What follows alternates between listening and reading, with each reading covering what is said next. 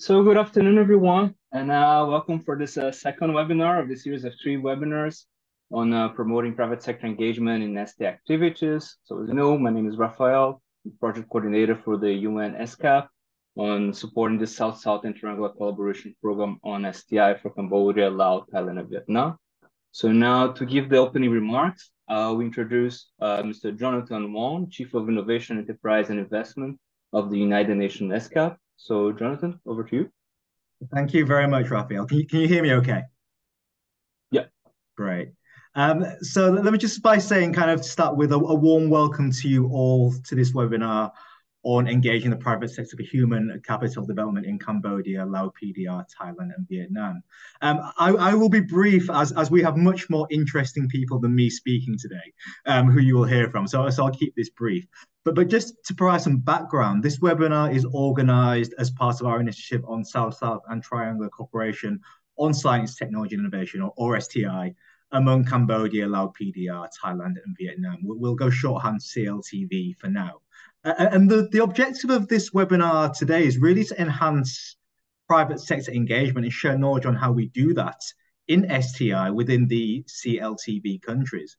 And it's really been designed to bolster the capacity of both policymakers and other stakeholders to craft and implement policies that effectively stimulate private sector engagement in STI human capital development.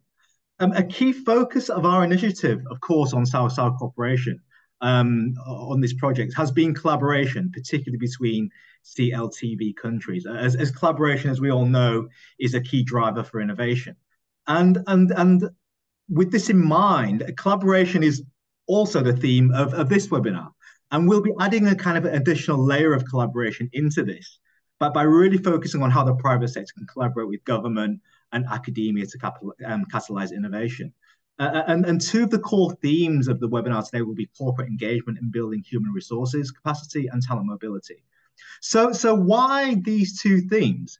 I think first on corporate engagement, as we all know, the private sector has been and is still now the engine of innovation and plays a critical role in developing the human capacities we need, both for innovation, both now and indeed will be in the future as well.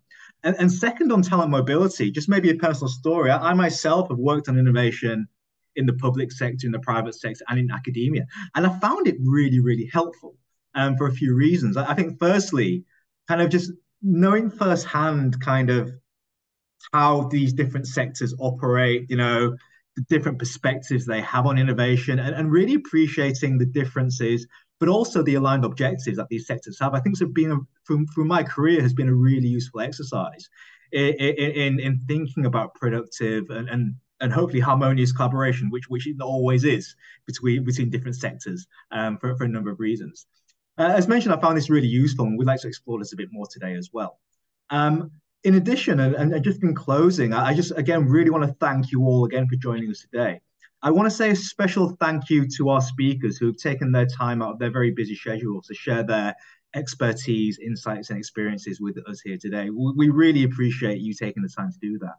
And last but not least, a huge thanks to the ESCAP organizing team and indeed ACWAP for moderating the session as well, and for bringing this all together here with us today.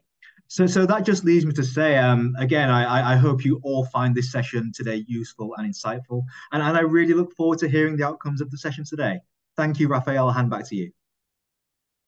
Thank you, Jonathan. And now to introduce our moderator, who's going to be guiding our conversation today, Dr. Apiwaj. So Apiwaj, over to you. If you'd like to introduce more of the presentation, the participants. Thank you. Thank you. Thank you, Rafael. Good morning, good afternoon, everyone. My name is Apiwat from Chulalongkorn University. I am acting as the consultant to this project. We've been working quite a bit with different stakeholders in the 4 countries, and I'm very excited today to be your moderator of the panel discussion. Let me first introduce our panelists today. Firstly, we have Dr. Sieng Heng Hao, the Undersecretary of State at the Ministry of Industry, Science, Technology, and Innovation in Cambodia. With his dual experience as a former professor and currently a policymaker in STI, Dr. Hao will tell us about some comprehensive perspective on the academic and policymaking aspects of STI. So welcome, Dr. Hao. Joining us next is Dr. Warajit Setapan from the expert group ASEAN Talent Mobility for Thailand. Her background is in academia, and her role in the Thailand's funding agency, PMUB. This experience has equipped her with a unique viewpoint on STI policies and talent mobility. So thank you very much for your participation today. We're also very delighted to have Dr. Jenny Lynn Almaco, the regional coordinator at Eurassess Worldwide. Her expertise in human capital development in Europe provides valuable insights into the talent mobility experiences in the European context. Unfortunately, she has some flight delay, but she has already responded to our questions, so we have her recordings to show later today. Our fourth panelist, Dr. Poonsak Kosiapon, Assistant to the President at the Directorate for Manpower Strategy in Higher Education, Science, Research, and Innovation, or NEXPO, the agency from Thailand. He's with us today. His specialization is in talent mobility, and I hope we can hear from him how different governments, especially Thai governments, have offered ways to encourage the private sector investment in STI capabilities. We are also honored to have Dr. Ahmed Al-Shazli, Director of Sponsored Programs and International Relations at Heliopolis University of Sustainable Development and SECAM from Egypt. He will bring a novel perspective from a private university in Egypt, focusing on holistic policymaking and SECAM's engagement in building STI capabilities through the university. Last but not least, Dr. Panuwat Trangkanuwat, who's the Managing Director of the Corporate Human Resource Division as SCG HR Solutions Company Limited from Thailand. His experience with the leading Thai corporation in building STI capabilities offers insight into the needs of large corporations from government support in the region's STI development. So welcome the six speakers and panelists that we have today. So without further ado, I would like to start first with Dr. Hao. You are at the moment a very high level policy maker in Cambodia, but you've already had a lot of experience working in the academia as well. So I would like to ask you the first question.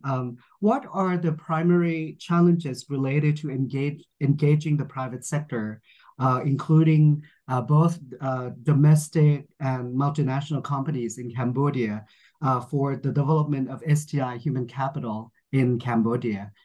Dr. Hao, please. Thank very much, Dr.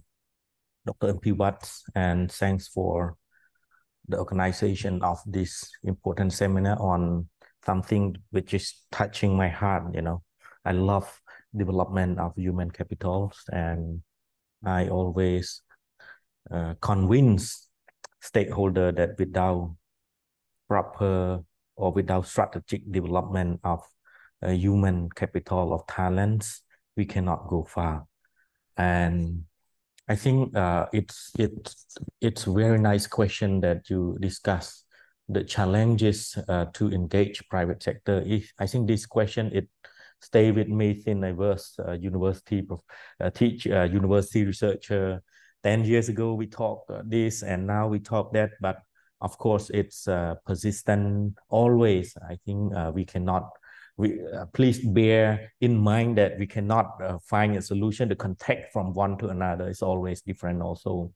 So the current challenges that I would share is, I think one is lack of incentive scheme, meaning private sector might hesitate, especially in developing nation. You know, private sector are hesitating to invest in in human resource developments and R&D. All of these are the challenge. So I think most of model, those developing emerging economy, they are relying on, start first from government on that. And second is unfavorable regulatory framework or climates which restrict, or it's normal. We face that most of developed nation, of course, these are quite favorable, but most of least developing country or developing country trapping in this structural framework, allowing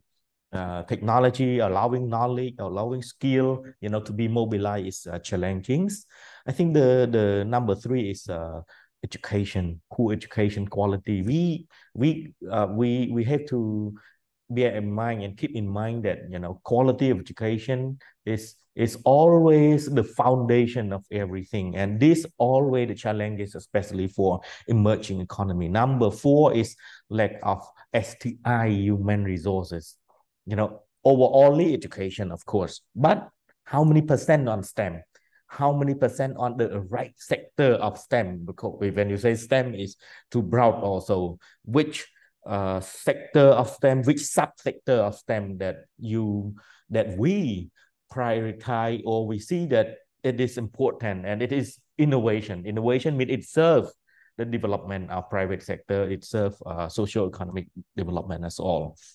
Number 5 is lack of networking. I think it's always a silo, but even though in a developing or least developing, even developed nation, this remain essential to fight the bottleneck of working in silo. I think UN ESCAP I work with UN ESCAP. UN ESCAP provide this recommendation to how to mobilize STI also is to breaking the silo. Everybody like to work in their own room and do not like to collaborate with others. So fight for this is important. Number 6 is limited infrastructure and resource, especially for R&D. I think infrastructure is remains essential, because if you want to improve talents, if you want to improve human resource, how much knowledge you create in health, how much technology in educational technology, for education technology are we invested to have in a particular nation. These are remain challenges also. I think numbers 7 is lack of awareness of importance of STI for economic. I think even I myself am not in a high level of political decision, but of course, starting as a researcher in university and now working in the political level in the government, we always see that people say that, oh, economic is important. Let move the economy. How can we move economic without the foundation of human resource in STI, the importance of technology in enterprise? All of this, we talk a lot on the surface of economic itself, but the bottom, the foundation depend inside the economic development is STI. You see, most of developed nations in the world, what they are doing, they are not selling rice, they are not selling vegetable, fish, or all of that. And last one is IP law. When we want to engage with private sector, they are very mindful first on how to have a proper mechanism or legal framework ensuring that technology, knowledge are created by private sector are well protected. So enforcement of IP law, ensuring the mechanism that is favorable is something that remains challenging. That would be the 8 points that I would like to raise about challenges for engaging private sector. Yeah, thank you very much. Actually, Dr. Hal, I have a quick question. So I really find it interesting that you mentioned networking. How do you engage the private sector in Cambodia from your perspective? I mean, you worked in the academia, you worked for the private sector. Now you are at a senior level of policymaking. how do you see the government engage in building networking with the private sector, at least in Cambodia?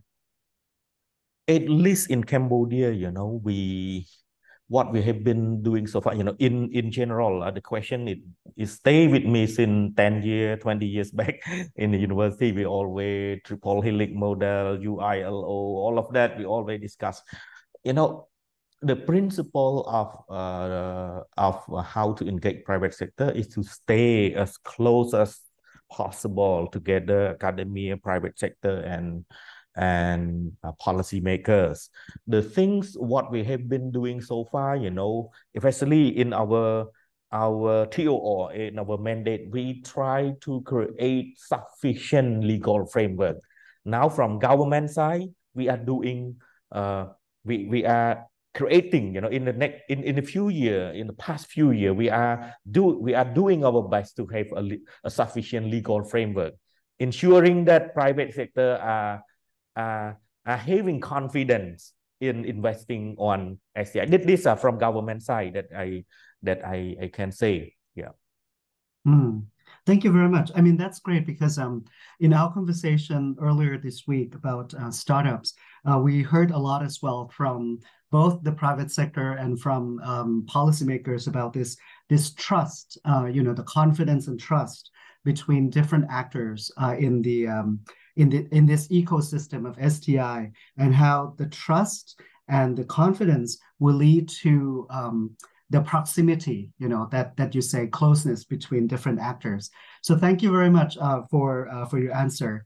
So let's next move to Dr. Panuwat, who's actually from the private sector himself, and with your experience in SCG, one of the largest companies in Thailand. It's very innovative. So we are very glad to be able to have you here today and hear your perspective.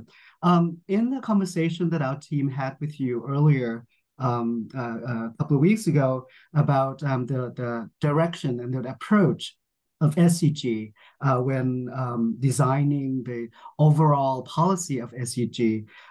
You mentioned the term high value added of innovation policy.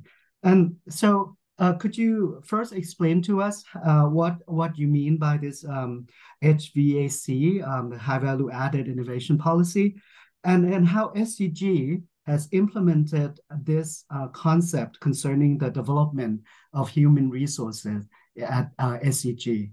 Dr. Panuwat, please. Thanks a lot. So I think for private sector or for a company like us, I think we should start firstly from, as a company, we need to make the profits, right, so that we can sustain ourselves, we can survive.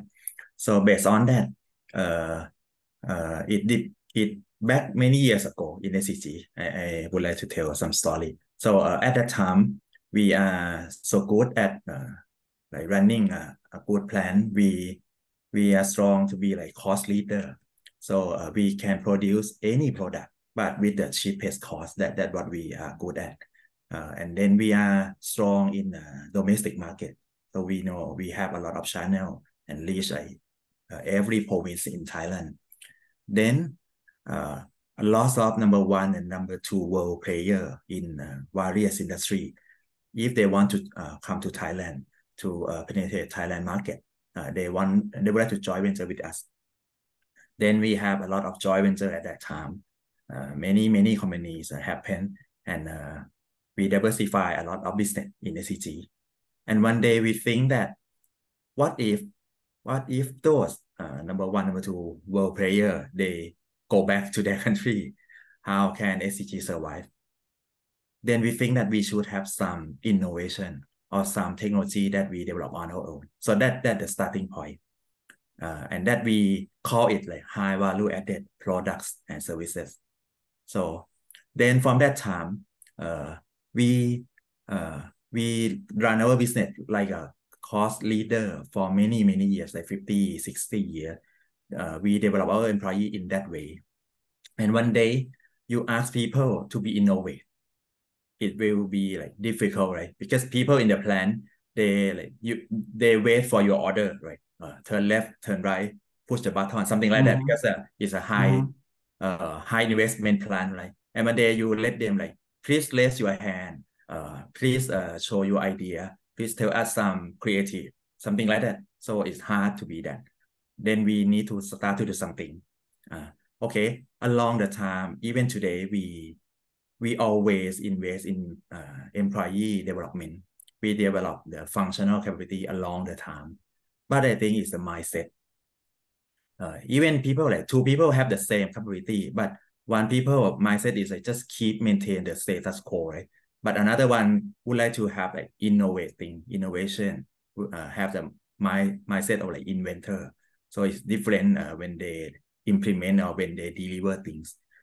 That time then we start to develop people in that way.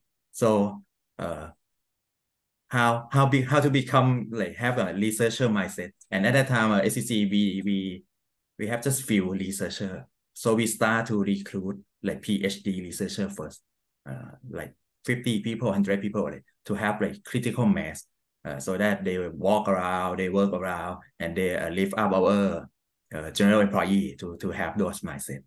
And then we start to implement like the environment, the culture, or the ecosystem. So we have something we call like inno people. Like you should be like risk taking, you should be like assertiveness, you should be think off the box, kind of that. And we start to roll out those ideas, training, encouraging people, and also invest in something like hard science, like facility. We start to invest more like lab, like tools, research thing for those facilities. Then people start to feel the way to go to be HVA. And we talk about like, please kind of like, please be innovative, kind of that. Till like 1 year's part, it become like talk of the town. In every meeting, people start to talk, please be more kind of that. And people start to think it that way. So every corner of SCG, I think they start to think their own product, to think in the innovative way. Even the back office, they can deliver the innovative process, like accounting department. They can like shorten the time with the supplier, with the vendor, with the customer. So both the front and back, they all start to innovate. And that one thing, not just the employee or the executor, the boss as well, right? The leader, we need to innovate them as well, like need to develop them to the way that they won't be like roadblock to the employees. Okay. Because people in SCG, we promote from within. So like me, I work here about 30 years now. So I know a lot. When my subordinate comes to me, sometimes I know even his problem or her problem. Like, no, I can't tell you what your problem. I can tell you answer. Kind of that. We start to train people that please stop. Please slow to respond to your employee, to your subordinate. Let them speak first. Let them talk first. And let them think on their own. But you should be like facilitate leadership. I see. And you should be I like have a quick thank you. I have a quick question though. And you've been with SCG for 30 years. Developing this innovative culture and mindset, how long did it take for SCG? I'm not sure. 20 years, but I think 10 years. I think at least 4 to 5 years. But it's just one day that we feel that it now like routine, like new routine. It's now. That's actually quite impressive. I was thinking of 10, 15 years, but if 5 years, then you are giving us some hope, right? That 5 years is not a long time. The fact that you can change or adjust the mindset of people in the accounting department to the leadership within 5 years, I think that's a really great example. I have a few questions, but we'll come back to my questions later on. Thanks. Let's move on to the third panelist. Thank you, Dr. Warajit. So Dr. Warajit, you yourself, as a professor you have done a lot of research, but at the same time, you are also engaged in research funding with PMUB. So the question that I like to ask you is basically how universities can better prepare their researchers to meet both academic standards as well as the practical needs of the businesses. Because now, with PMUB, you're not just preparing, researchers to become, somebody in the ivory tower. You'd like them to be able to respond to the needs of the industry as well. If you could tell us a little bit about how you think governments can do this, please. All right, so thank you so much for your question. I wear many hats, okay? So at first I was a university lecturer, researcher, and then I moved to PMUB to help out in the funding system. So I'm like looking on the perspective of both sides, both as a researcher and both as the more of a government funding agency. So as far as I see is that the university need to prepare both their lecturers and also their researchers for the future. And the future, it has to be demand-based. And we need to not be in the ivory tower. Our research has to have somebody to use, even though it's basic or frontier research. So basically, the universities, lecturers, researchers have to step out of their comfort zone and meet with the private sectors. And then what I feel is that sometimes it's because like we usually like study all the time and we do theories and do research, but not real practical work.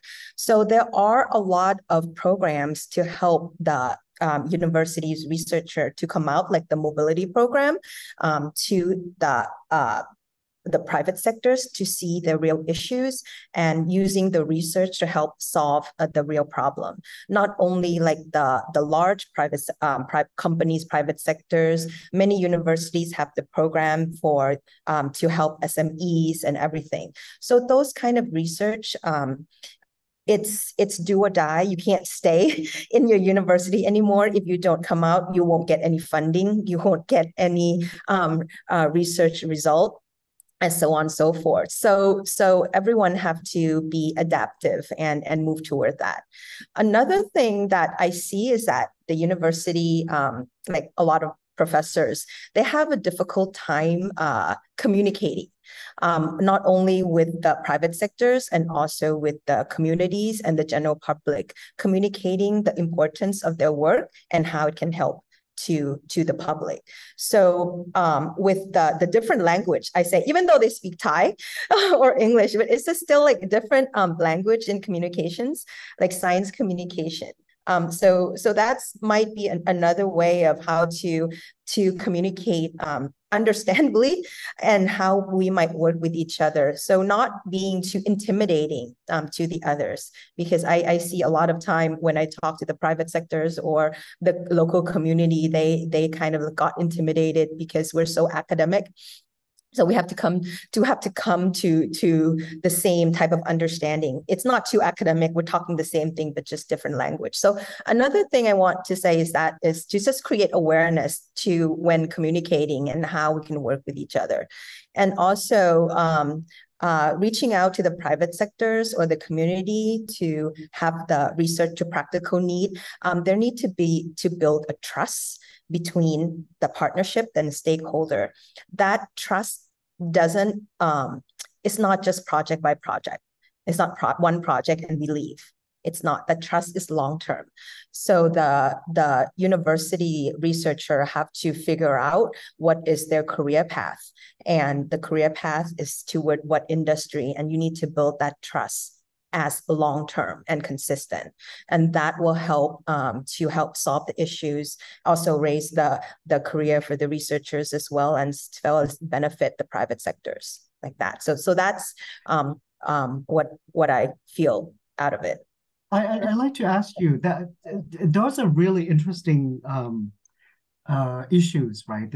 First about the communication and the language and the trust part. I would like to combine them a little bit, because sometimes, when we don't understand each other, it's so difficult to build trust, right? And what you're saying, absolutely right. It seems like, the corporate, the private sector has their own culture and the lingos and the languages, as well as, the government have their own culture and the languages. And in order to put them together and build the ecosystem and human resources, you need the common language as well as the eventually the trust. How do you see the role of PMUB as a funding agency in building the language that people would be able to understand, about one another, as well as eventually the trust from there? What's the role of PMUB there? Okay, so the role of PMUB, we kind of move toward, even though we fund frontier research, so frontier is basically like basic science in new emerging market like that. So the user, sometimes it's hard to see what is the future industry is going to be. So what we do is we use funding as a mechanism, meaning that if you want funding, you need to do first, you had to build a team as a consortium, not just you yourself in one university. You have to build like various universities, and you have to have industry partner or government partner in the proposal to be submitted. So only one institution submission, you won't get any funding. So that's the incentive or the regulations that we set up. So that have to talk to each other. So the second way is that we feel that PMUB is an intermediary, meaning that we bring together stakeholders to create dialogues. So you might see that in PMUB, we hold a lot of workshops, a lot of meetings to bring people together and talk, as PMUB will be like intermediary in there to figure out the needs for each one. The universities has their expertise in this area, that area, private sector need here, they have industry. So we try to make that or form it into a bigger project. And then not only that, like we bring partners or other funding agencies together.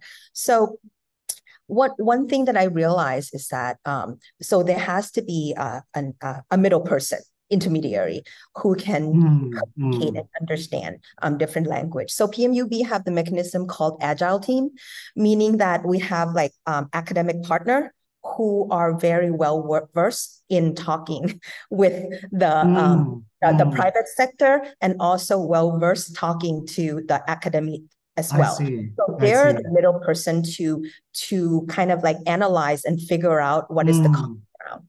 So that's the beginning. And then we try to merge, they have like the two sides talk to each other. So it's a long process, and it's hard to find that person to be able to do it all. Yeah. So that's one. Yeah, really cool, because now we see that, the role of a funding agency is not just to give out money. Money is almost secondary there. The ultimate, the proximate and the ultimate objective of giving out money is to first building the networks, the partnerships, create dialogue, eventually the trust. So thank you very much. We'll come back to this point again in the second round when we talk about talent mobility program.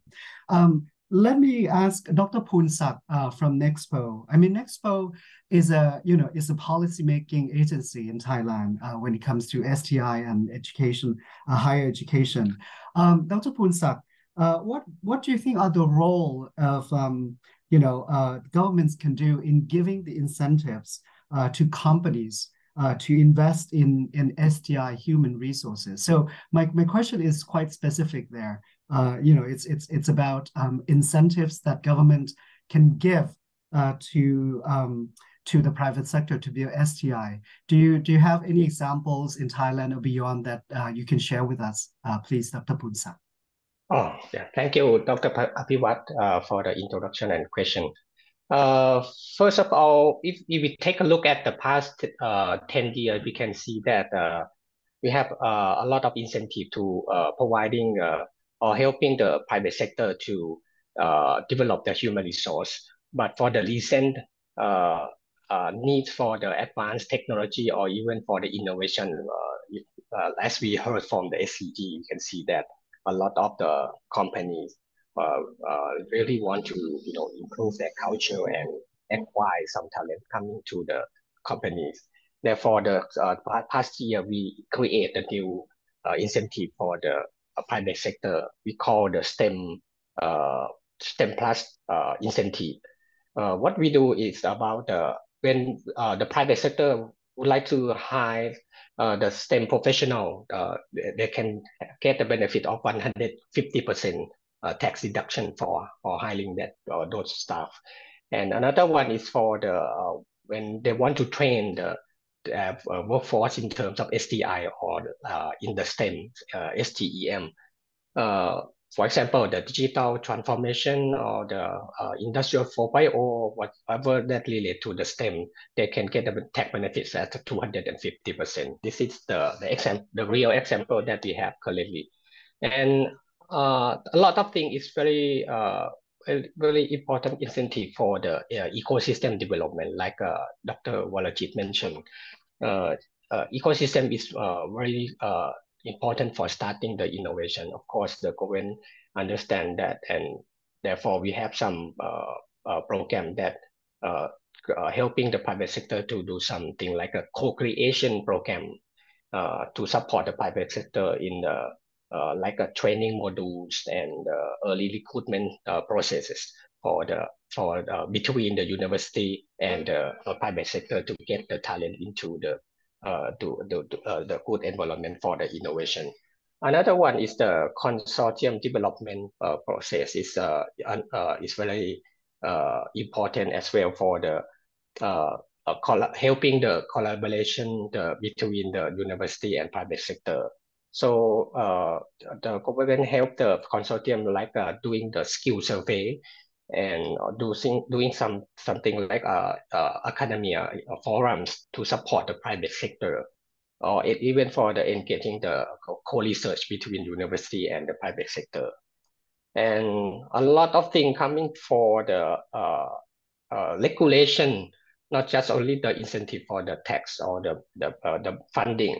Another one is coming from the regulation relaxation, like the education sandbox, that is allowing the university join together with the private sector, develop a new kind of the human resource development together. We have some example like 5 universities working at one study program to support the private sector. And even sometimes we have more than that, but we can see that not a lot of the people, it's very hard to start at the beginning, but anyway, the incentive like this one or the deregulation like a sandbox would help the private sector and the university working together more easily. And from our experience, we can see that the intermediary, like Dr. Walajit mentioned, is very most important for engaging between the private sector and university. Therefore, for the past 10 years, we try to help the university having like a one-stop service or the clearing house, that having the staff there to traveling around or contact the private sector and try to get the research problem from the private side, and then come back to search for the talent from the university side. And later on, they help each other to writing the proposal and get the research funding for like PMUB, like this one. And other thing else is like the incentive for the professor.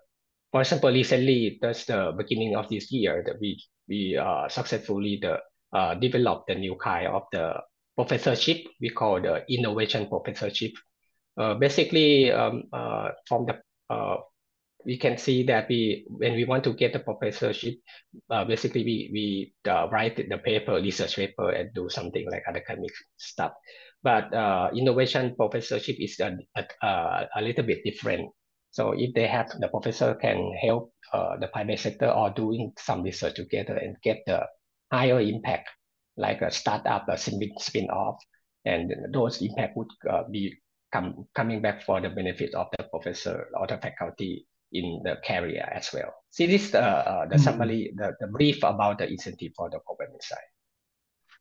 Thank you very much. I really like what you mentioned about this professorship of innovation. It seems like it's like in the medical school or law school or in business school where they have professors of the practice, people who have experience working in practice, not just in the private sector, but elsewhere, to come back and teach courses and work with the students. It's actually a really great idea to explore even more.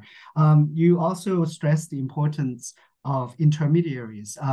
In addition to what Dr. Warijit mentioned earlier, in our webinar early this week about startups, everybody was stressing the importance of intermediaries, not just funding agencies like PMUBs and others, but also startup associations and things like that. So it would be great to hear more a little later about the role of intermediaries there. Let me ask our fourth panelist, actually fifth panelist, Dr. Ahmed from the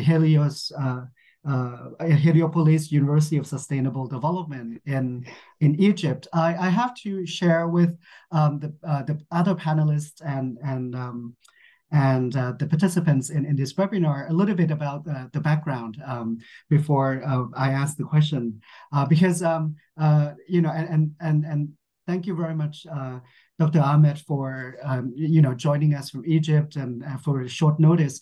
I happen to be sitting next to the chairman of the board of the university just a couple of weeks ago, and then we realized that there's a lot of things that we can learn across continents, really, and Heliopolis University of Sustainable Development is really fascinating. If any of you are interested, you can contact Dr. Ahmed directly or go onto the website. Now, Dr. Ahmed, your university is really interesting because it's a private university dedicated to sustainable development, and it started from SECAM, which is now a social enterprise, but it started from agro-industrial companies. It's now one of the most prominent agro-industrial groups of companies in Egypt and the Middle East.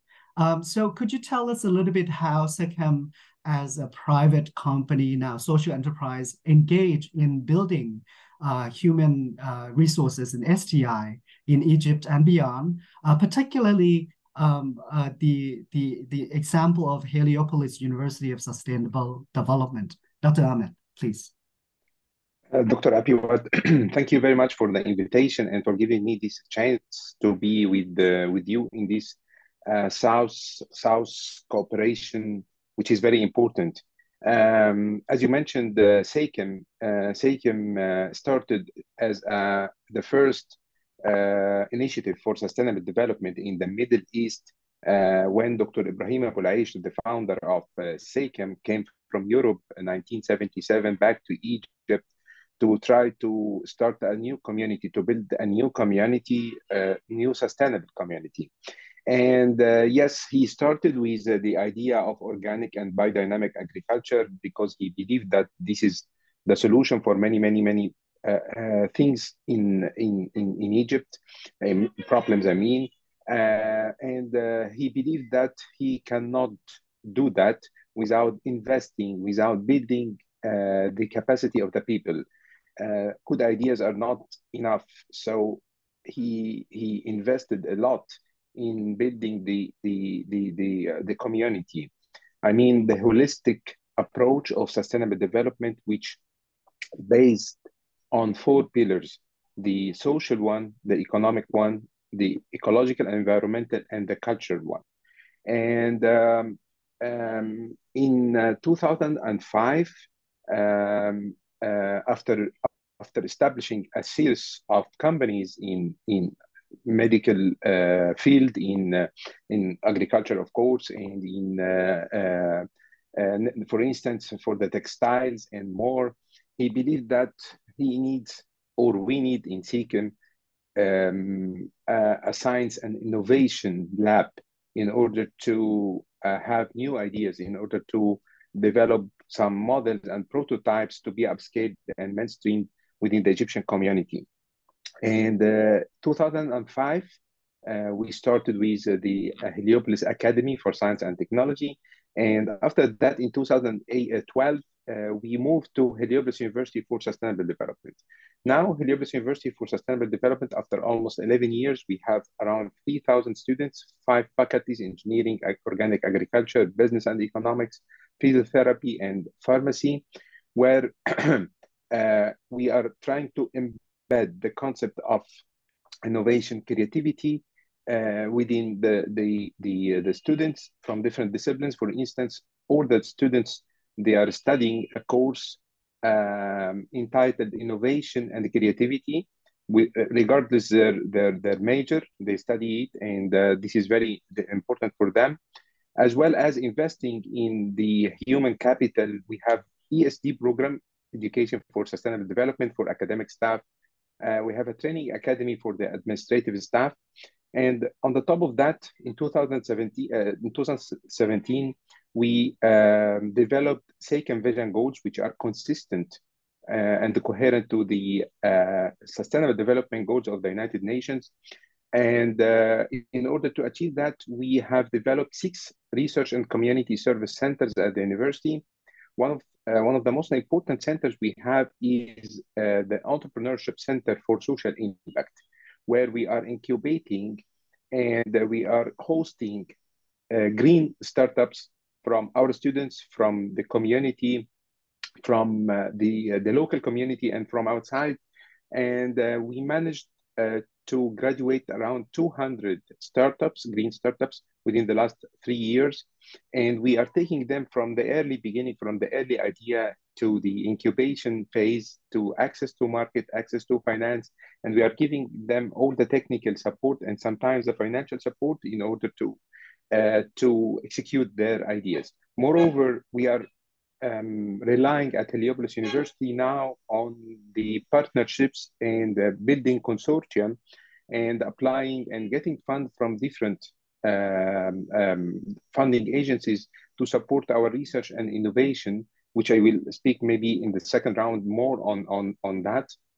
But I mean, we are managing now around 32 projects funded from different funds, from EU, from the GIZ, from the USAID, from other funding agencies, in order to embed again and in order to foster the innovation, science and technology, in Egypt. I don't want to exceed my time, but maybe we have a second round to elaborate more on that.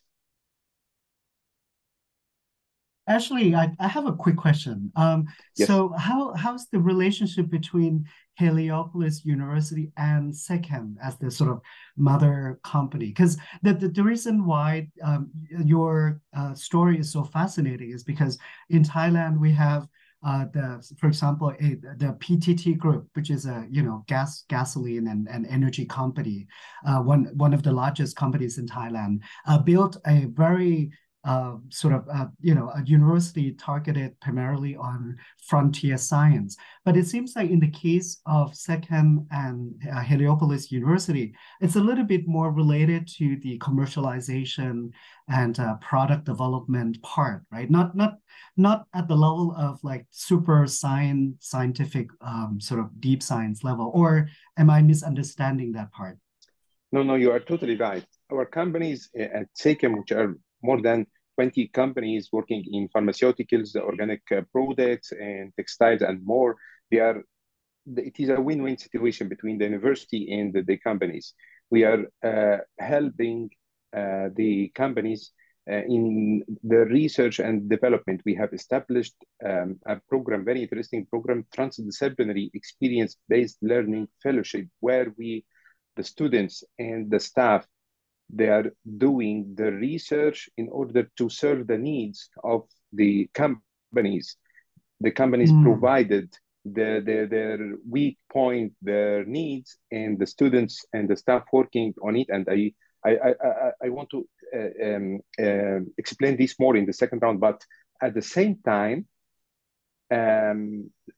companies are very, very good venue for the students for their learning trip, because, for instance, we have a program called community-based learning, where each student each semester spend around 2 weeks away from the classes, away from the classroom, away from the university, having his own or her own experience from working in the companies, having internship in the company, going to the rural areas and explore what is the problem of the community. And then when he or she came back, trying to elaborate on that with the academic supervisor. So I think there's a close relation between the SECAM holding and Heliopoulos University. Fascinating, fascinating. Well, we'll come back to other details in the second round. Now, let's move to our last panelist. Jenny, unfortunately, cannot join us live, but she recorded her answer to my question. I basically asked her to provide insights into the EU's Erasmus Plus program, which is basically a program that aims to support capacity building for higher education. And I asked her how this kind of program could help the development of STI capabilities in the CLTV and perhaps the ASEAN region. So here is Jenny's response. Thank you very much, UNESCAP and Ryan, for the invitation. It's a pleasure to be here. I had hoped I would join you live, but this is where we are. So on the first question, the EU's Erasmus Plus program, particularly its focus on capacity building for higher education, plays a pivotal role in enhancing educational quality and fostering international collaboration, especially in regions like Cambodia, Laos, Thailand, Viet Nam. And here are some reasons. So, first of all, in promoting internationalization, quality, and higher education, Erasmus Plus facilitates partnerships between European universities and institutions in the CLTV region. And these collaborations often leads to the exchange of best practices, innovative teaching methods, and also the development of joint curriculum. And these international exposure certainly helps local institutions to align global standards. The other reason for that is that the program supports, there is a focus on the program on building research capacities as well in various scientific fields. And this is certainly beneficial for the CLTV region, where there is a growing need for advanced research infrastructure and expertise in science, technology, and innovation. Of course, we would like to foster regional cooperation, and the program encourages this regional collaboration in higher education and promoting a shared approach to tackling common challenges as well. And an example of this would be sustainability, public health, digitalization, technological advancement. The other thing, of course, would be the provision of funding and resources. Erasmus Plus is a huge program. There are a lot of actions that are entry points in collaboration between the EU and the CLTV region. And the program offers significant financial support for projects that aim to improve the quality of higher education and build capacity in research and innovation. So, of course, this will definitely help as the CLTV region grows. So, the focus on quality education, international collaboration, and skills development of Erasmus Plus is definitely a partnership that will be beneficial for CLTV, but we also eager to see what the CLTV region can contribute as well to this collaboration between the EU and other regions. Okay, great. So you can probably hear that there's opportunity for the CLTV agencies in CLTV region to utilize the Erasmus Plus program of the EU for capacity building for higher education in the region. So this is one possible option for us to explore in terms of funding and in terms of collaboration. Now, let us turn to the second round of our panel discussion today. We discussed in general how the private sector could be incentivized and promoted to engage in capacity and human resources development building in STI. We have a more specific issue we like to focus on in the second round. It's called talent mobility. So the idea behind talent mobility, it started a while ago, but when we had the conversation with Dr. Hal for the first phase of this program, Dr. Hal mentioned that this is a critical issue, and in Thailand as well, talent mobility between the private sector and the academia and the research institutes was not well promoted. So there have been some attempts and policy measures to promote and to support talent mobility among the different agencies and sectors in the region. Now, let me first ask Dr.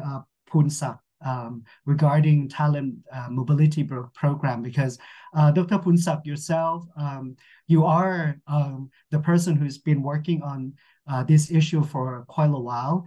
If you could tell us a little bit about Thailand's talent mobility program, the ongoing activities, what challenges you have, and what are the future prospects for talent mobility program for Thailand? Please, Dr. Poonsak. Thank you for the question. First of all, I will give a brief about the beginning of the talent mobility a little bit. At the beginning, we used to have the police initiative called talent mobility in the Ministry of Science and Tech. That's a long time ago, 9 years ago. And later on, 4 years ago, we just start having the reform. So the Ministry of Science and Tech combined with the higher education institutions together in the new ministry called Ministry of Higher Education, Science, Research and Innovation. And therefore, at the first phase, we did the proposal to propose to the cabinet to get a resolution for allowing the professor of the faculty to work in the private sector legally, as the same way as working inside the university. That's the first thing that we done at the first year, and after that we initiate some policy to establish the clearing house, about 20 to 30 universities coming together and try to find out how to establish those clearing house inside university, like a entry point to like an intermediary working between the private sector and university. Another one is try to help the university to formulate the internal regulation as well, because if we have the private resolution alone, we cannot allow the professor to work in the private sector basically. Therefore, some of university start to rise the regulation for allowing that professor to work on the outside university. Another one is we create some financial support. So at the beginning phase, we have the budget to subsidize to the university, the department that losing the professor working outside the university. The compensation come back to the department so they can hire some other people, like a workload to other faculty, or even hire a new professor. That's the incentive that we create at the beginning phase. So after we have some reform, then the policy office like NSPO, we move toward to the new policy office to the new ministry. Therefore, we stopped doing some the talent mobility program as the policy program, but we transfer that program to the permanent secretary office. And therefore, today, the Ministry of Higher Education still working on the talent mobility in different way after the first phase. But it's very continuing between the first phase and second phase. Therefore, I myself, I'm also working as a committee for the Permanent Secretariat Office in this manner. And the good news about today talent mobility is we have PMUB and PMUB coming together in this forum as well. Therefore, we announced the ASEAN talent mobility this year. Actually, we try to start the ASEAN talent mobility since we have some meeting at Naypyidaw a long time ago. But after the reform, it's more easier for us to work on this project.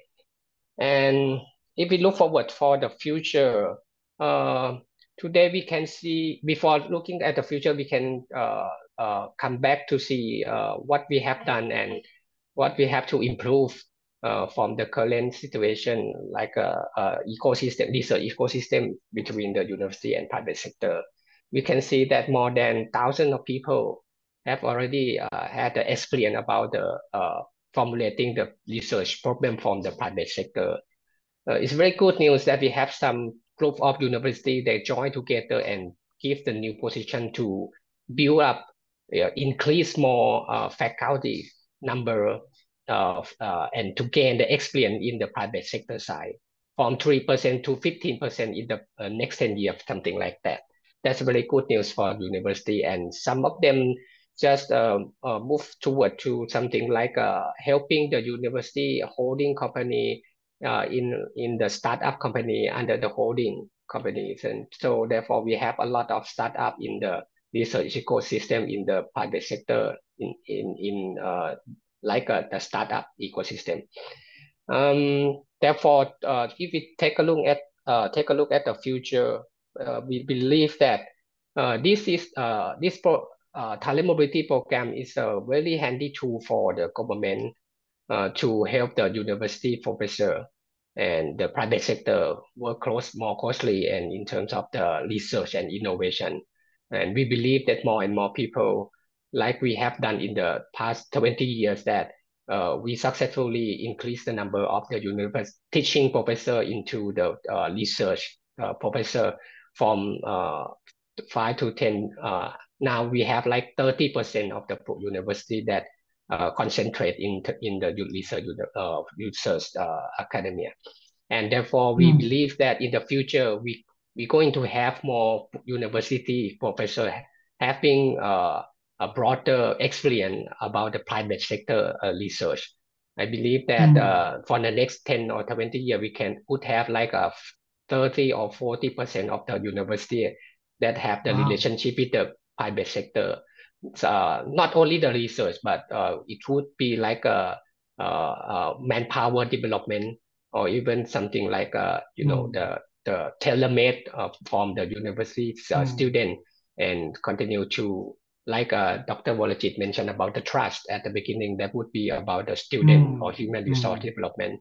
And later on, they can keep the more and more collaboration in the research stuff. And therefore, in the future, we believe that international collaboration would expand more the research ecosystem, because not only inside one country could supply like infrastructure, research problem, or even more the grand challenge that we have like today. Therefore, we look forward to expand the collaboration for the international in order to exchange the people or the talent to gain more experience in the global manner. That's a brief about thank you very much. the situation. Yeah, thank you very much, Dr. Poonsa, because you actually just asked Dr. Wolajit on my behalf, because Dr. Wolajit is actually taking care of the, overseeing the ASEAN level, at the regional level, international level of the talent mobility program. Dr. Wolajit, please, if you could tell us a little bit about the talent mobility programs at the ASEAN level. What are the activities, what are the opportunities and the challenges that you're facing as part of this program, please? Okay, thank you very much. So for me right now, another hat is also the expert group on talent mobility for ASEAN. So it's for Thailand, which is me, and then Dr. Sompong, which is the director of PMUB. So we are officially dedicated to help also support ASEAN talent mobility. As well as right now, the ASEAN Talent Mobility Community, the program is a flagship program, which is the priority for 2024 for COSTI endorsed.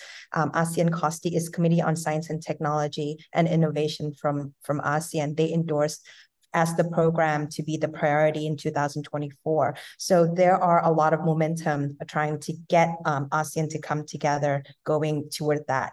So ASEAN Talent Mobility, I'll call ATM, right? Okay. ATM is not dispensing money, but trying to dispense talent, okay, to the demand, which means that we set up more of a structure that we have 5 units or 5 houses in the ATM community. Is the Mobility Coordination Unit, which involve the ATM expert group, which is appointed. It's a more of a high-level appointment from each country. So now we have a member who helps support and drive this program together and be the one who coordinate with the national level program. So that's the first one. The second one is talent pool. We want to accumulate the ASEAN talent to see what kind of talent are out there, and we can analyze what is needed and what is a supply in the needed, which sector, like that. So we have a platform, like a kind of a database starting off right now, and we're trying to figure out ways to have a membership and also support that talent pool, so people will know how to access talent within ASEAN. And then ASEAN also the academy, which is ATM Academy, which is want to have that capacity building program and to help with the mobilize between also researcher in academic area, as well as mobilize within the industrial sector. So we're trying to figure that out. How might that be? What is the needed? And then also the research house, it's the 4th unit to try to figure out ASEAN grand challenges and using form of ASEAN research team to do that. And we have support by the dialogue partner, or have to figure out the form and mechanism to get the funding for the researchers as well. As the 4th one is the guest house, which is we open to all of our dialogue partners to work with ASEAN together to help support and nurture the talent. So I talk a lot, but it's a 5 unit. Now it's more of a structural base and figure out how to go together. And so when we have the meetings and a lot of dialogues, we notice that in each country ourselves, we have so much resources and talent out there. Each nations have their own programs, capacity. But when we present to each other, there's a lot of similarities for all of us. So if we bind together just the national programs, like the postdoctoral program or young researcher program from the Philippines and fellows, Indonesia have their own program. So if we kind of combine together, it's like we have a lot of resources and funding there to help nurture our talent. And then if we have that topic to work together as ASEAN and to mobilize with each other, and that would be fine within that mechanism system. And the dialogue partner are so willing to also help support us in the industry or the topic that we need. However, the main challenge is how to figure out the real gap, or what is the initial start in what private sector topic should we need to build the talent on. We might talk starting about the green talent due to the climate change and everything. It's a hot issue, hot topic, but what type of green talent, it's also that we have to figure out. And not only the mobility program, we have to look at the regulatory program, regulatory issues as well, because mobilized between countries, there are like visas issue and various things that we have to work out in the form of ASEAN. So that's a lot of the challenges going on that one. But the ATM group that we're trying to mobilize is trying to leverage from our national program and made some initiative as an ASEAN level, which one can become an ASEAN level, and create that communications to provide opportunity for others to help to be a part of. Because usually we talk about a lot about ASEAN program like AUN, ASEAN University Network, Simeo United have mobility program, but sometimes it's like it's what do you call, like bilateral or universities, and it's not being as enough. So this is a regional level. Yeah. So how can we raise that into a regional level to reach a more higher aspect? Either promoting top down or bottoms up, it depends. So now we're trying to set up a mechanism for top down. Top down is good because if we do top down, the policymaker, big bosses with budget, they would know. And then if we create a lot of publicity and see the impact that it can create both for each country or ASEAN, and also promote economy in the private sector as well. And then with that, we can get more traction and attention into there. So at the end, when there are so much opportunity, we have so much resources and talent, just need to match the talent to the demand. Yeah. And then another challenge is reaching out to the private sector in ASEAN as well. And that's one of basically. Thank you so much, because it feels like, this is a very good, but at the same time, very ambitious program, right? Because you're elevating, this intermediary role of some sort of funding agency or some task group at the national level to deal with issues at the regional level, and at the same time you have to engage the private sector at the same time. So we're looking forward to hearing more about this ASEAN level talent mobility program that you're engaged in. Thank you very much. We will have a little more time later to discuss this. I have a few questions noted down. But before that, I'd like to ask Dr. Ahmed from Heliopolis University. The question I'd like to ask you is based on what you discussed earlier in the first round, as well as our understanding about your work a little bit. You yourself, was a professor at Alexandria University before, which is a really well-known public university in Egypt. And now you moved on to, Heliopolis University of Sustainable Development, which is a private university, right? And then we've heard from other panelists about the importance of cultures, the difference between institutions and how to integrate them so that, the private sector and the public sector and the academia can work well together. From your experience, Dr. Ahmed, you worked for the public sector, now in the private sector. What's really the differences between the private sector and the public sector when it comes to universities, and how these two different types of universities engage the private sector differently? What are the key differences between them, and perhaps different outcomes between these two groups of the universities? Dr. Ahmed. Thank you, Dr. Apiwat. It is really a very important question, and I will focus my answer on the research and innovation and the technology transfer, because this is the topic of our discussion today. Alexandria University, for instance, and the public universities in Egypt, they are very big, very well known, a lot of international names in terms of researchers and more. But I'll be very honest on that. The problem is you as a researcher or academic staff want to get promoted from, for instance, from assistant professor to associate professor or to a full professor. You have to do some research.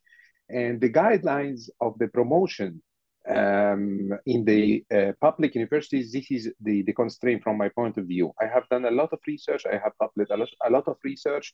And the good research I have done and the good papers I have published, I didn't delivered them, presented them for my promotion because they are not eligible. This is the problem. They are, for instance, I started as in the field of marine science, marine geology, and then, you know, in your trip, in your journey, you change a little bit. So now I'm focusing on my research on the climate change issues and the sustainable development research, and so I cannot get promoted with those research. So this is one of the most important obstacles. And I found this not only in Egypt, to be honest, but also in Europe. I don't know the case in Asia, but in Europe as well, they are suffering from these guidelines or these complexities in the promotion. The second thing, that the interaction with the private sector and with the industry. Here, I would like to highlight that, for instance, the public universities, they are not engaged in the private sector problems or the needs unless they have been asked to do so on the personal communication, but not on an institutional basis. In the case for Heliobas University, for instance, no, yani, this is our idea, this is our concept and vision, to link between the academia and the industry and the community, because we believe that the scientific research, the main mandate of the scientific research is to solve and to give a practical solution for the industry. So, for instance, I would like to highlight two important programs we have. The first one is Abu Laish Award. Abu Laish Award, giving fund for the students and for the teaching assistants and demonstrators for their PhD and their master programs. And they have to develop a product. They have to have the end of the research is to have a product, something tangible. And the second program is transdisciplinary experience-based learning fellowship. The goals of this is a pretty new program, less than 1 year. And the goals of this program is to drive interdisciplinary research. Here we focus on having interdisciplinary between different disciplines, co-creation of innovative solutions. The solution should be applicable and scalable, impactful and profitable. This is the story. And it should address industry need or pain points. And this will guarantee the exchange of, or the transfer of knowledge and technology between the academia and the private sector. For instance, we started with some of SECAM companies, and we will scale it up next year to be for all companies in Egypt. And we started, for instance, with EZIS. EZIS is one of the companies of SECAM for herbs and for herbal teas. And we asked them for their three important problems. For instance, they said that they have problem in extending the shelf life of the products, spoiled products and disposal of the wastes, and the post-harvest quality monitoring. And then we engaged students from the Faculty of Organic Agriculture, Faculty of Business and Economics, and as well Faculty of Engineering. The students were amazing. They developed solutions for that serve circular economy, the composting, and how to extend the lifetime of the shelf life of the products. We extended that as well to the NatureTex, our textile company, and students from the Faculty of Pharmacy and Faculty of Organic Agriculture. They have some solutions for the bioactive textiles, or they call it smart textiles. So this is very, very, very interesting, and we support them financially. And this is the research. Now students with their academic supervisors, they are publishing this. And we, in order to support, because not all the research, and it is not required, by the way, to be published in the highly ranked journals, Q1 journals, in Scopus and Web of Science. So we helped them, and we established a journal, Heliobas University Journal for Sustainable Development, and where we host and absorb the publications of the students. I think in this direction, we are supporting the research and innovation, and I think this is an innovative solution, and this is one of the main differences between the private universities and public universities. Thank you so much. I mean, it's really wonderful to hear the direct experience from you, because you know, in our region in Southeast Asia, even though we've talked a lot about the role of universities, we tend to focus more on the public universities, and we are actually we do have a lot of private universities in the region as well. So it would be really fascinating to learn, you know, from Egypt and perhaps from one another, how we can engage private university such as the Heliopolis University of Sustainable Development even more. And because we really hear that the proximity between the mother or the holding company and the university is so close that it facilitates the flow of knowledge and the human resources very well. Thank you very much for sharing that. We'll come back with you know, a few other questions later on. Let's move on to Dr. Panuwat, who's really from the private sector. Now we'd like to hear from you, you know, from your company's perspective. Is there an existing talent mobility program at SCG, perhaps with other universities in Thailand or beyond? If there isn't at the moment, what types of programs or activities do you believe that you know, would be beneficial for the company to implement? So my question, I guess, is twofold. Do you have a talent mobility program at the moment now at SCG? If not, what else you would like to have? Dr. Panuwat, please.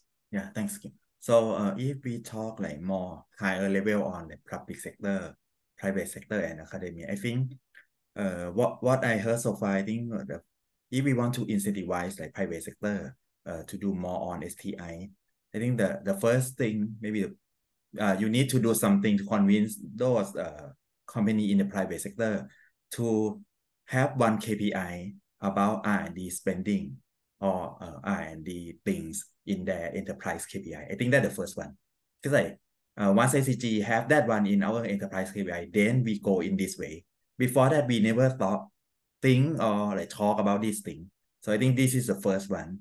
And once those companies turn their face to look at this point that you want them to look at the STI, the research thing, then come with the like profit, so revenue and cost, right? So first about revenue, how they can increase revenue on the research way. So they have demand, like Dr. Wajid said, like, so, and I think the ATM is a good project, and I understand that ATM is kind of, you handle the supply side, so you have collect all supply side among Asian countries.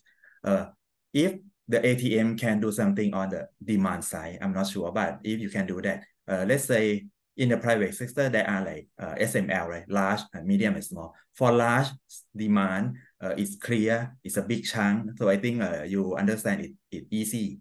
But for medium and small, it may be like scatter or like tiny or too small pieces. So you need to like collect them so that it's come into chunk and you can handle those demand like from big company. And then if you can like arrange activity opportunity for them, that demand can meet supply. They can like exchange the problem or the need, right? And they will have people from public sector or academia to help them. I think that's a good opportunity for private sector, because we don't know who and where that we want to find those superman, those superwoman, right? If you arrange those opportunity, and maybe one view, I think, if you arrange like how this research project or technology can apply to various industry, that one thing. But on the opposite, for this specific industry, how can many research or various technology apply to this specific industry? So I think that more understand from private sector, because they are only known from their own thought, own viewpoint. That can make them like understand easier to match those opportunity to meet the demand, the supply side, I think, and as well as the talent mobility. I think the same thing. Yes, we do have talent mobility program exchange researcher SCG with, I think, NXPO we had do before, and other institution or like in the same like private sector together. Yes, we have. So this thing, like if we can matching demand and supply, then private sector they can increase their revenue. And I think they would like to see, they wait for those conference meeting opportunity kind of that. Yeah, like they arrange the job seeker day. So we have vacant position, and those like new grad, mid career, they come to the event kind of like that, like job market. But this may be like research market. And then the last one is on the cost side. So increase revenue and also reduce the cost. And private sector, we would like to invest everything, facility, hard side, tools, lab, to complete the whole thing so that we can innovate, right? Then if the public sector or public sector like government can help us, like let's say I heard that there are like 300% claim on actual expense for private sector in the R&D thing. That's very good. Or in the academia, I'm not sure, like for those professor or those researcher under academia, they need to do the things that the university or academia need them to contribute. But if the contribution that they contribute to the private sector can be counted as the score, as a performance score in the university world, in the academic world, I think those professors, they would like to contribute to private sector as well. So I think these things together kind of relax the rules and regulation, or even more like set up the rule and regulation to encourage public and academia to support private sector as much as possible. I think that will support the private sector and help them.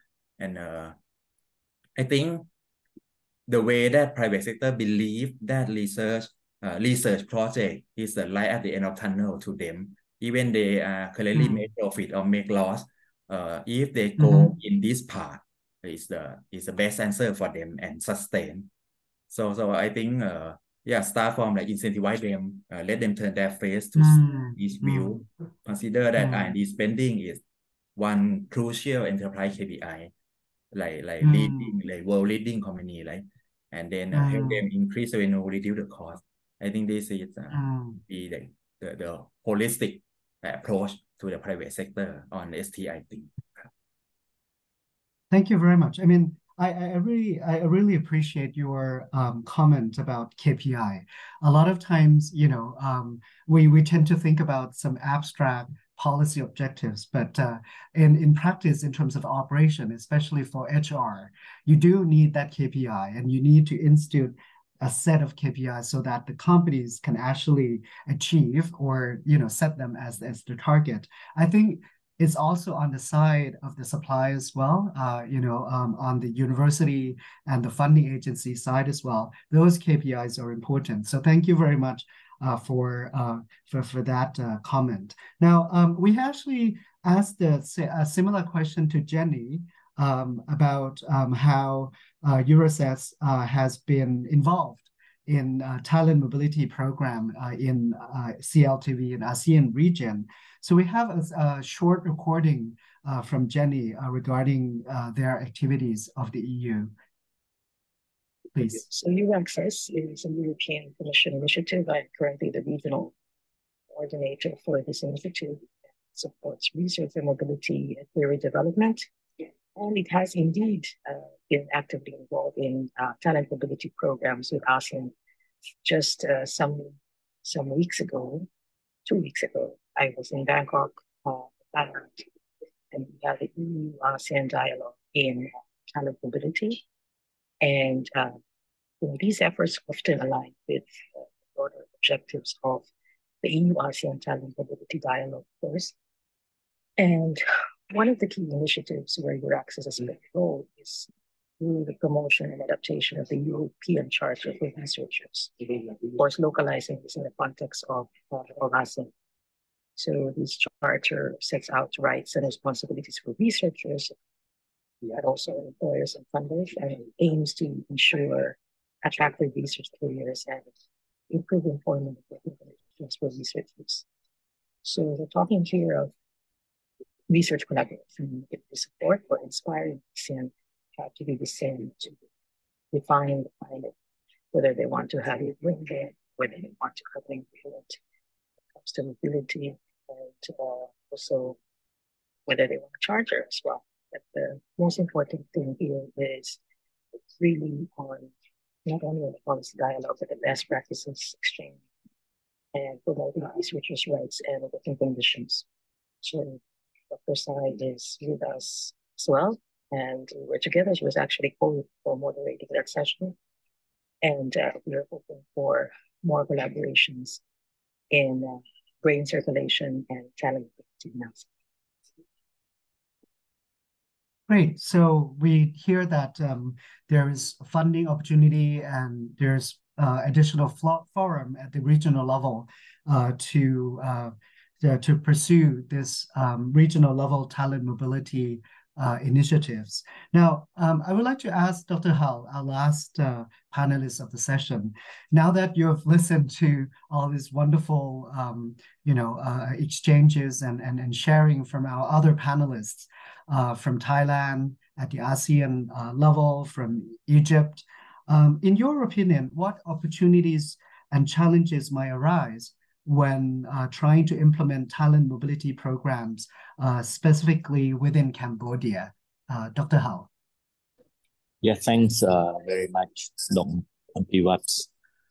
I think the challenge in Cambodia, if this regional platform are the guiding document as well as supporting from dialogue partners and university perspective.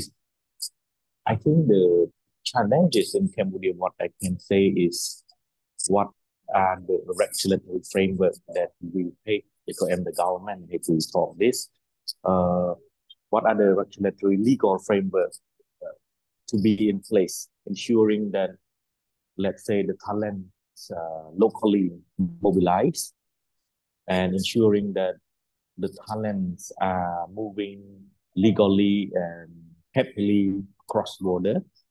I think these are the legal framework that immediately from government side must be in place.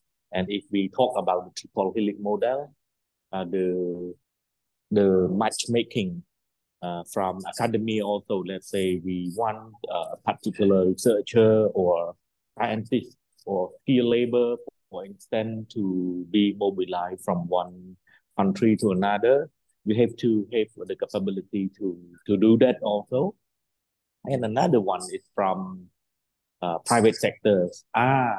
Private sector ready to be in the platform or not, because private sectors must see this is an opportunity, but private sector see the profit also, and competition, I think, must be there also. I think in principle it's like that. I think it's not only in Cambodia. So these are my view on the challenges that may arise once the initiatives at ASEAN levels, at dialogue partner level to support this.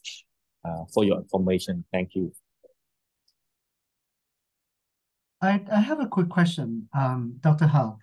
Would you see the differences between large domestic companies versus multinational companies if you like to try to implement talent mobility programs in Cambodia? Domestic, international, does it matter? I think it should not be a matter as long as we match up the right private sector in. But what private sector, I recently discussed with private sector also about this issue, and they need a strong support from government also. And government, like what again I said again, it's how government are ready in terms of legal framework to support. Let's say a talent is mobilized from one place to another place. What are the law or regulatory framework ensuring this is incentivized, this is legal, this is unknown, mutual benefits from both sides. And private sector immediately asked me what are the government intervention ensuring a trust between these two private sector. Yes. Thank you. All right. Yeah, thank you very much, Dr. Hao. So we've finished 2 rounds of discussion already. There are a few keywords that I really would like to use actually as part of our development of the workbook for this project. One is certainly what most of the panelists have mentioned, which is really the trust between the public sector, the academia, as well as the private sector. Without that trust and confidence among one another, it would be very difficult to form some good partnerships to build something, to build the capability and human resources in STI. Another one that I heard a lot is also the issues of deregulation and reforming, adjusting the legal and institutional framework that would allow for flexibility for the talent and the knowledge to move more freely in one country and across different sectors, as well as at the regional level. Another one is the important roles of intermediaries, and intermediaries are not just funding agencies like PMUB, but also industry associations and other associations of the private sector at all levels to work as the catalyst and to bind and create bond among different actors that have been operating in silos before. So these are, at least the 3 key points that I got out of this conversation. It also reminds me of the conversation we had earlier this week on Tuesday about startups. And one of the speakers back then was talking about how we should change the mindset when we build the ecosystem of STI in our region. He said we should move beyond this sense of competition only, cutthroat competition, pulling one resource from the other because we have limited resources. So we should shift from pure competition to more partnerships. Even though we still compete, we should find ways to partner with one another so that we can build the ecosystem together. So we have about 10 minutes left for open discussion. I would like to open the floor, both to the panelists, but also the participants. If you have any questions, please either raise your hand or if you're not comfortable to speak, you can write down your questions in the chat box. Please, let's open the discussion. Anybody else would like to ask questions to the panelists, perhaps? Dr. Amprivat, thank you very much. We have discussed a lot on talent mobility, and yes, the representative from European Union have the answer, of course, but can you or our panelists here share what are the experiences in Europe on talent mobility?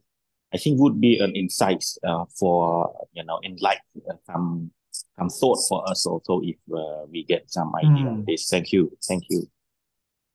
Thank you very much. I mean, that's a great question because, the European Union, I mean, they have, much bigger union, right? So there's quite a lot of flows between the human resources in different sectors already. Dr. Warajit, do you have any insight on how the European Union is done it?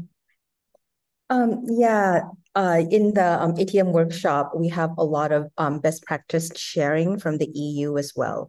They have a really What I say, they have a very good platform and program to support all level of researcher, from young researcher to senior researcher.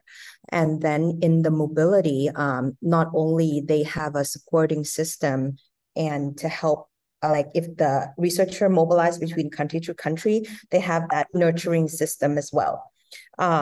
When they arrive to the other country, and also European Union have a career path program for the researcher. When you mobilize, what kind of career path it happens. So the lesson learned that we have from them is that the whole ecosystem to support brain circulation have been set up over the past like 20 years, not just to mobilize, but it's like preparing for jobs, preparing for the regulations. When they discuss with us for the ATM charter, because they have the EU charter for the researcher, everything is all been set and it's like kind of regulated. There's like law and regulation on there, but it's harder for ASEAN to do it because we don't have one government. We have like 10 plus government. So that is one of the reason. Another one that I can share is that it's like what PMUB is doing under the European Research Council program. The ERC program, where we send our researcher over to the ERC funded principal investigators, the PI, where our researcher can go and be embedded with their research and to learn about how EU fund is being run, the project is being run as well as to make that kind of connection. And then with that, the ERC program is extended to, well, for ASEAN is Singapore, the second one is Thailand, and Japan and the US. So many for us to be sending over. What I see is mainly for us going there, but the one coming inbound to our countries is not so much. If we can develop in that area, that would be great for inbound as well, to be completely mobilized. Yeah. Thank you very much for that answer. I think one key point is exactly that, right? About the European Union has a government at the continental or regional level, while ASEAN doesn't have. So we have to figure out different mechanisms to build this kind of regional level initiative. Dr. Ahmed, you have your hands up. Yes, I would like to add to my co-panelists what my co-panelists have mentioned regarding the EU. I would like to share that the EU is supporting the mobility and the talent mobility in for on the institutional level and as well for the individual level. For instance, referring to the Erasmus Plus program that have been mentioned by our co-panelists, they have three key actions. The key action one is for mobility of individuals. I mean, ongoing and incoming students and staff from the universities, from the institutions, not only universities, and outgoing as well. There is a key action 3 in this Erasmus Plus, supporting the youth and the sports and the NGOs, which is very important and could be very beneficial as well. In addition to the big one, which is K Action 2, which is supporting the capacity building in the field of higher education, but it is on the institutional level. In addition, there is a program which is Marie Curie, where it gives an opportunity to the excellent researchers to go to Europe to do their to implement their ideas and to do their research in the elite European institutes. Finally, the Horizon Europe program, which is very, very, very vast, which is supporting the excellence in research all over the world. And I think a lot of opportunities there in this program. Thank you. Thank you very much. And those are really good information for us to use as benchmarks and, maybe practices to consider. Any other questions from the panelists or participants in the room? Please, if you have anything, you can just raise your hand or type down your question. As we wait for people to ask question, I have a personal sort of curious question about Egypt, actually, Dr. Ahmed. You heard us, in our ASEAN and CLTV region, that we were trying to work together at the regional level. Is there anything at the sort of regional level revolving around the Middle East or Egypt and neighboring countries that you could perhaps share with us? Unfortunately, this is what I was thinking about it. We at CECAM and Heliopolis University, we have, because I'm responsible for the international relations, I had an exercise last week counting the number of the organizations and the countries. And unfortunately, I didn't find a lot of cooperation with I would not say Asia, because we have a lot with Lebanon, Jordan, Syria, and because we have many programs in the Mediterranean, so they are participating. We are participating together on the regional level, the Mediterranean, not African Asian partnership. We have a running call between supporting the bilateral cooperation between Egypt and China, which is 10 years ago, started, and it is working very well. But unfortunately, no, even Erasmus is supporting the partnership between Europe and Africa, Europe and Asia, not between, for instance, we cannot make a consortium of the universities or institutions between Europe, Asia, Africa. No, this is the problem. So you are right. You think in the right way. In my point of view, we need to have a mechanism for supporting this, or at least as far as I know, I don't know if a program or something, connecting this. Yeah, as we were really fortunate to have you in the room today, because our program is called South-South collaboration. I mean, South for us at the moment is still limited to our Southeast Asian region, basically. But then we can really learn a lot from other countries, developing countries, emerging economies in different parts of the world. And I really appreciate the story of the CECAM and Heliopolis University there. So we have a question in the chat. Let me read the chat from Patnarit. When we talk about talent mobility, do you foresee the brain drain of the increasing disparities in knowledge and expertise issue in the region? What are the win-win solutions? How to turn from brain drain to brain gain? I mean, that's a great question, right? Because when talent can move freely, they tend to move one way, right? Like, for example, I just happen to be in Italy at the moment, and we're talking with a lot of universities in the US. They say what happens a lot is that there's brain drain from the best people move from developing countries to Europe and to America, and they tend not to go back. So Patnarit's question is absolutely valid. I would like to ask Dr. Poonsak, actually, in terms of mobility. I think the disparity, you can think of two ways. One way is the brain drain from the public sector totally to the private sector. We think of talent mobility as a sort of circular motion, right? What if the professor just quit the university? So that's one. The second one would be at the regional level. What if the best researchers from Cambodia move to Vietnam, move to Thailand, and they don't go back to their home countries? Do you see that happening? And what can we do? Dr. Poonsak, please. Okay, it's a very challenging question.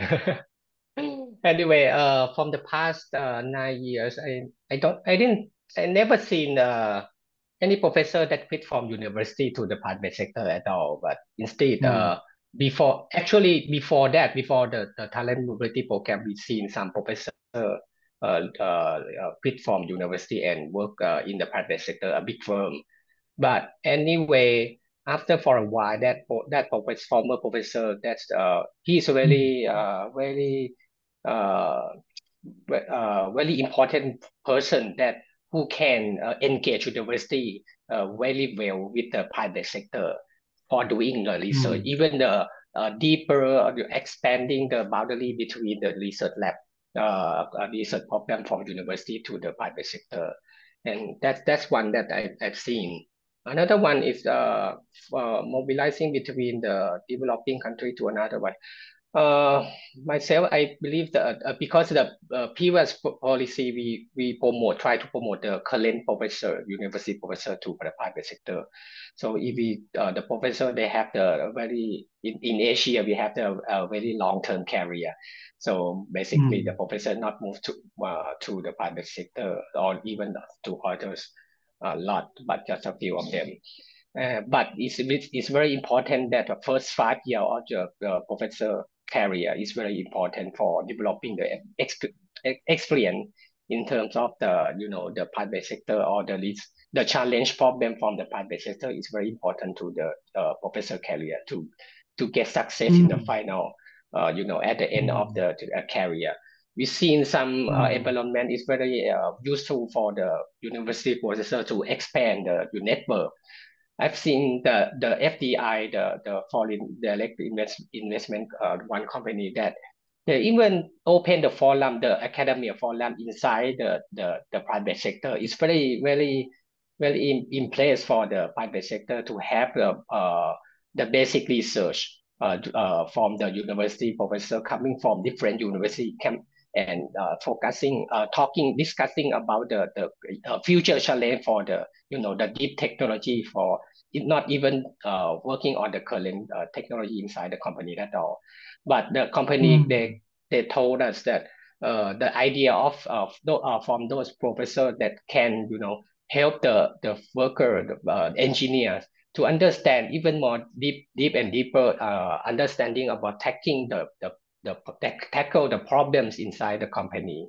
So this is the very good ecosystem for the university to learn more and more, but it's still limited. I believe for the next 10 years we will see even more and more ecosystem, the better ecosystem like this. And another thing is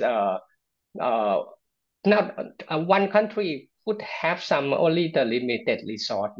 For example, in university, we have the limited resource for investing the high technology instrument and tools all the time. Therefore, it's very good benefit for the university or even for the let's say Thailand. We can get the benefit from the engagement with the European country or even some other places that have it. The very good ecosystem than our current ecosystem. In this way, I believe that let's say that Vietnam, Cambodia, or even some other country that having the same economic developing situation, I believe that if we have some collaboration, we can do more the grand challenge project like sustainability and global challenge like AI technology. Then when they come back to their own country, they can have wider, bigger perspective of the setting up the research project or research program to their own country. I believe this way we can develop the learning ecosystem like a lifelong learning in the global perspective. Good for everybody. Right? That's what I'm thinking. Thank you. Yeah, no, actually, that's a really great great perspective there, because it feels like talent mobility programs are really not creating or leading to the brain drain. If anything, it helps keep the brain within the the public sector as well as in the country. All right, so we're running out of time. So I would like to ask our panelists to sort of wrap up and give your perspective. One quick last message that that you like to give to policymakers in the region or anything? If I may ask Dr. Poonsak again, what's your one short message when it comes to human resources development for STI? Dr. Poonsak, please. For the short message, I will go through the. I believe that the research or innovation ecosystem in different countries will have the different situation, and therefore in the future, in the longer term, anyhow and anyway that people in this global in our world should have some idea about the other countries, because the world is already connected, and people that already move around, like COVID-19, you can see that it spread very quickly. True. And in our world it's already start connected. Therefore, we cannot think about only our own area of our own university or our own ecosystem, but we need to think the global idea, or even the global, doing like a global citizen. Therefore, if we try to help the university professor and the private sector in together, we can develop the learning ecosystem in to go to the final stage of the development. Therefore, thank you. If we think about the BCG, circular economy, and sustainability, green innovation, that would help our global perspective, and any country will. I believe that would be a win-win situation like that. Thank you very much, Dr. Ahmed. Please, any last message? The last message is my background photo, the circles of Sekim, which refers to that everything is connected. Public sector, private sector, industry, and academia. So this is the way for the system change. Thank you very much. Thank you. Dr. Warajit, please. For my side, I'd like to promote an event to match the demand and the supply together. That question was raised a minute ago from SGG. So for the ASEAN Talent Mobility, we are going to have a big event called ASEAN Talent Mobility Connect on the 26th to 29th of February. And then we want to promote all the various programs to come together regarding the supply. And we're also going to reach out to the demand. And so we're trying to have that, figure out how to connect and meet, because usually we have a lot of meetings, a lot of talks, a lot of discussion, but what is really working is needed. Seems like we can't wait for a big funding from the government or changes in the regulations, because that is a much longer way. But if we can just match supply and demand using a national program, institutional program, just to meet each other and start with that first. And then I think the policy and several incentive will come once they see our challenges and our success as well. So just to promote, we will send you information on ATM Connect in February. So see you then. Thank you. Thank you. Action speaks louder than words. Thank you very much. Dr. Panuwat, please. Yeah, so I think as we know, demand, supply, mechanism will solve everything, right? So it will maximize, minimize, and optimize all related factor. So I think if you can enlarge it from ASEAN TM to world TM, it will be really good. Yeah, thanks. That's very ambitious, but at the same time aspirational. Thank you very much. Dr. Hal, your last words, please. Yes, thank you, Dr. Ampiwat, and thank all panelists. I think it's a must to have talent mobility framework or mechanism, a favorable mechanism for regional level and local levels. The only word that I would like to emphasize is, talents. We have to be more strategized in terms of what kind of skill, what kind of knowledge, what kind of talents that we have to, go into priority 1, 2, 3, 4, 5. Cannot just say broadly talent. These are my message shortly. Thank you. Thank you. Be more specific. All right. Thank you so much, all panelists and the participants. I really appreciate all the presentations, the comments, suggestions that you have. We will incorporate them in the workbook that our team are developing. Thank you so much for your time today. Raphael, please. Thank you, everyone, and thank you, everyone. I mean, at this point, I have what is to say. I think appreciate so much the panelists. Your insight was such a fruitful conversation. And just so you know, to finalize it, this is an ongoing process that ESCAP is providing as advisory service. So for some government officials, they already reached out for a webinar, for a workshop we organized in December, and a few more webinars to come in January, potentially exploring innovation networks and this regional innovation networks. As we talk, this need for collaboration, so something we'd like to explore.